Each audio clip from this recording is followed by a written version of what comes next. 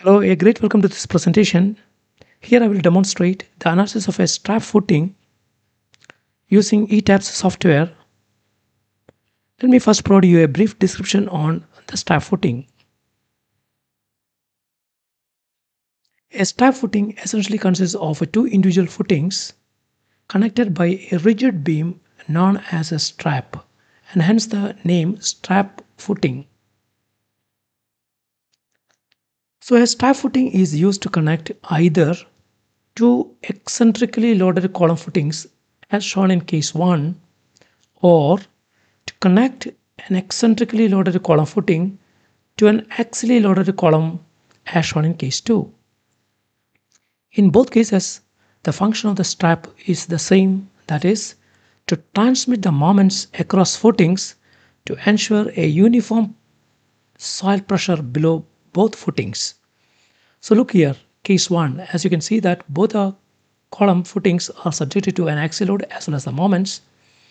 Here you can see that a stiff strap beam is provided to connect both the footings, and the function of the strap here is to uniformly distribute the moment effects across both footings and also to ensure as far as possible a uniform pressure distribution across both the footings. And if you find the industrial structures, you will find that in many cases below a braced bay where you have provided either a diagonal bracings or a chevron bracing, a strap footing is provided in order that both the column footings act as a single unit. And here is case 2, wherein you will find that just because of its placement, the first footing is subjected to an eccentric load, whereas the second one is subjected to only an axial load. So here the function of the strap is to distribute also the moment effects to the second footing so that we expect or we achieve as far as possible a uniform soil pressure distribution below each footing.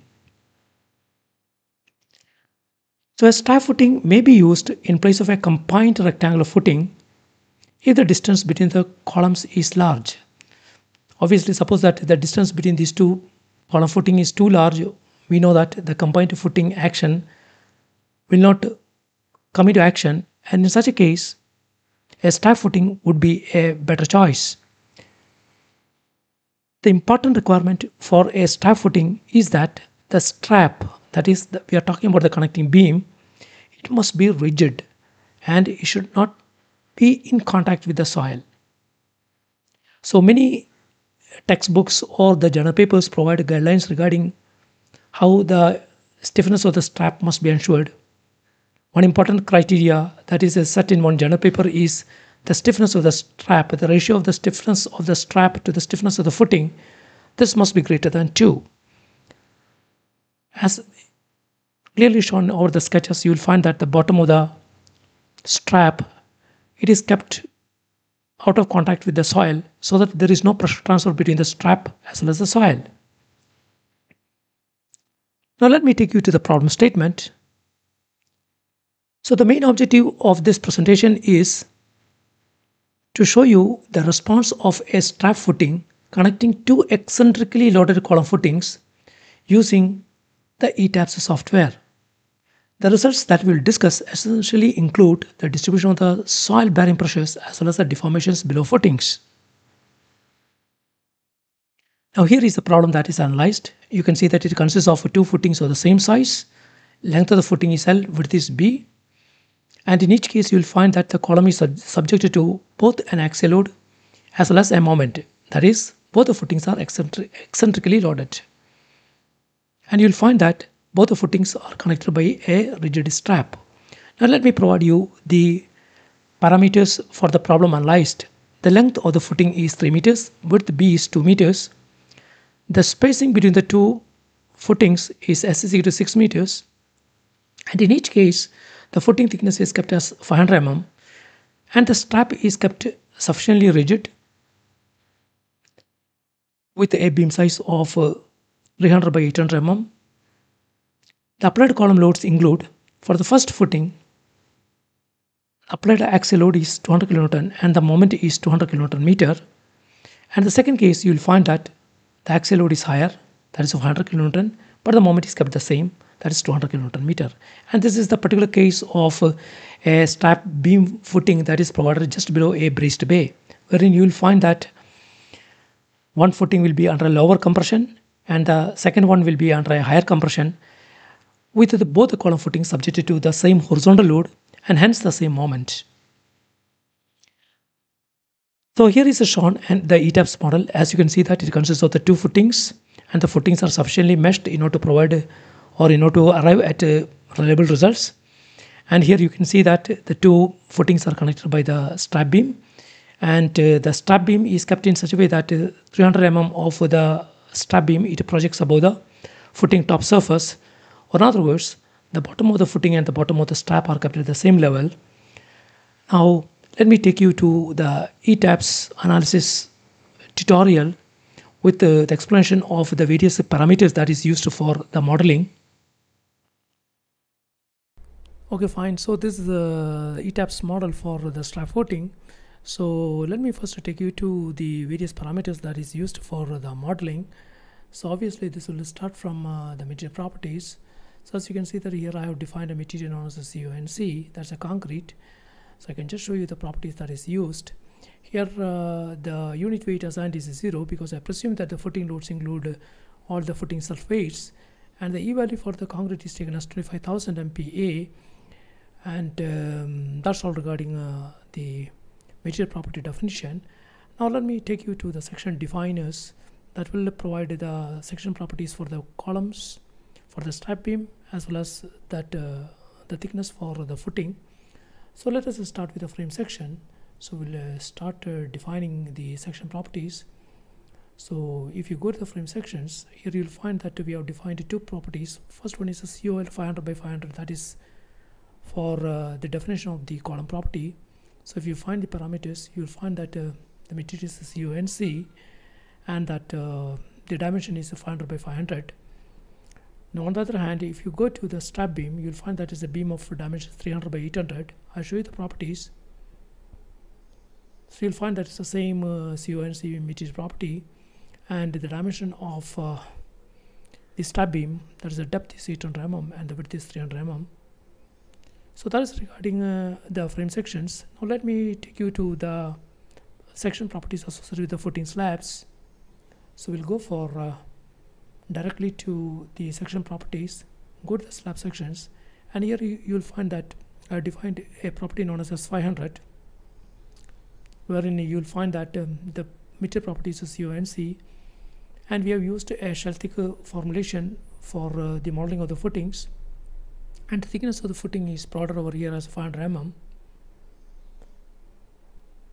So now we know that for this problem, or for all footing problems, we need to simulate the soil through springs, that's area springs, which is defined through the important parameter modulus of upgrade reaction. So let me take you to the definition of the spring properties. Here we are talking about the area springs, and here you'll find that I defined a property known as a KS springs.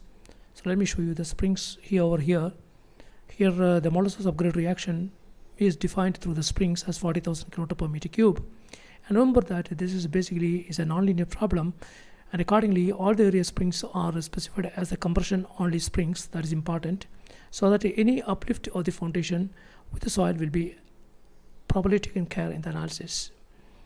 So and all the loads are applied, that is the joint loads are applied. Here is a P1 with M1, and here is a P2 and M2. And let me take you to the important results. The first one I would like to show you is the distribution of the soil pressures. So let me take you to the plan view over here. So the plan, and in the plan let me take you to the base, apply, okay. So let me take for example the display, and in the display let me take you to the soil pressures. So apply, okay. So this is the distribution of the soil pressures, which I will take up it in detail in the subsequent part of the presentation. Here, for example, if you move your cursor over this diagram, you will find the distribution of the pressures. So if the values are displayed over this left corner, for example, here it is of the order of, say, for example, it is near to, say, 0, there is a -3, and here it is of the order of, say, 40, 46 kilonewton per meter square. And for this footing, obviously we expect a larger loading and larger pressures. And here the pressure, as you can see, that is of the order of 73, and on the right edge it has increased to 103.74 kilonewton per meter square. So this is all regarding the distribution of the soil pressures. Now, in order to show you the deformed shape, let me take you to the elevation over here. So I will select the elevation. So let me just take you to the elevation part over here. So elevation, and I will take you to the section 2. That will be better. Okay, fine. So this is a section that is taken through the strap beam. Now let me provide you the deformed shape. So if I press over here, so I want to show the displacements that is used.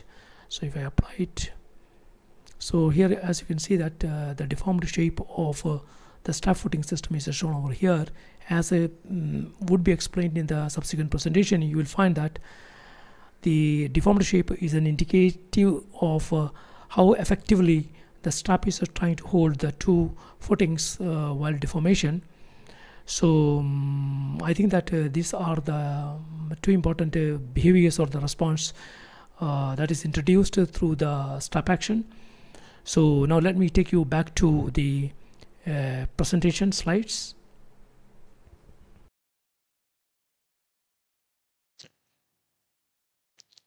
Okay, fine. So let us start discussing the ETABS results. So we will discuss in particular about the soil pressures below both the footings. So the distribution of the soil pressures under both footings connected by strap are shown below. So for example, this is footing F1 and this is footing F2. And as you can see that the pressures at the various corners are indicated over here.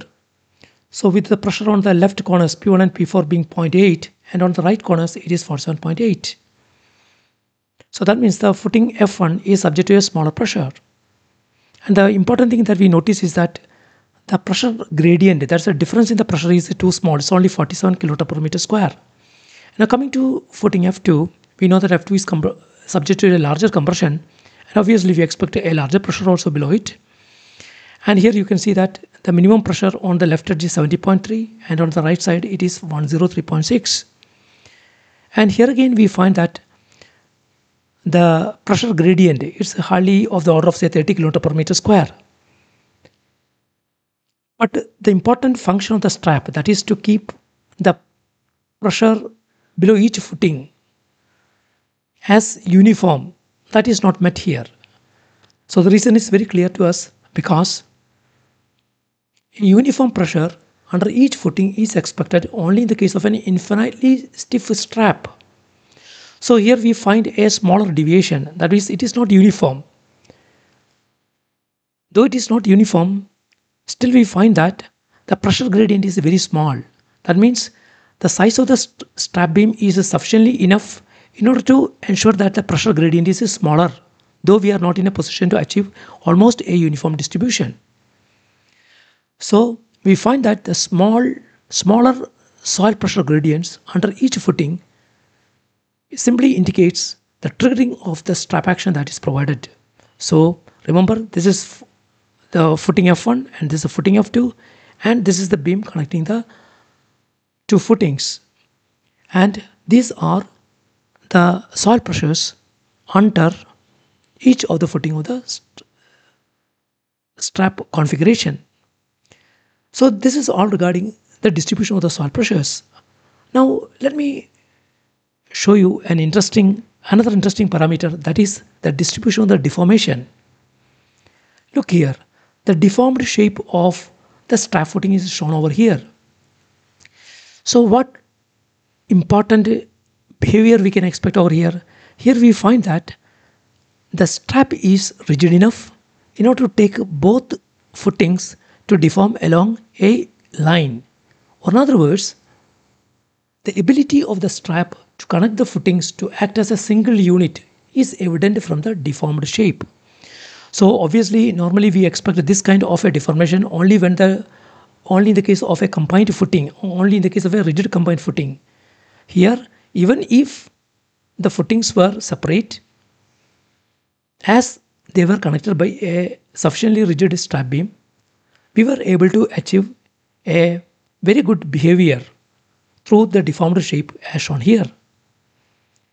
Now, in order to better understand how the soil pressure is getting modified under each footing, let me just present you the distribution of soil pressure under each footing under the same load if there would have been no strap.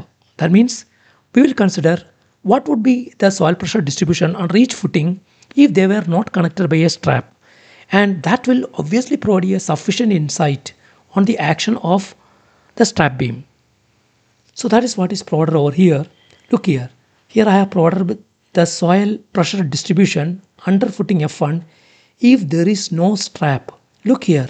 Here the pressure is very high, 131.5 kN per meter square. On the other hand, when there was strap, what was the pressure? Let me just go back. It is only 47.8. It's very less. Further, more importantly, if there was no strap, we find that almost 50% of the footing lost contact. That means with a contact length of only 1.5 meters.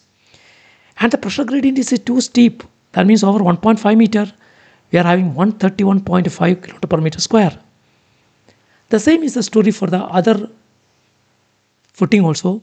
Here we find that the maximum pressure is 144 kN per meter square, whereas in the earlier case it was only hardly 103 kN per meter square.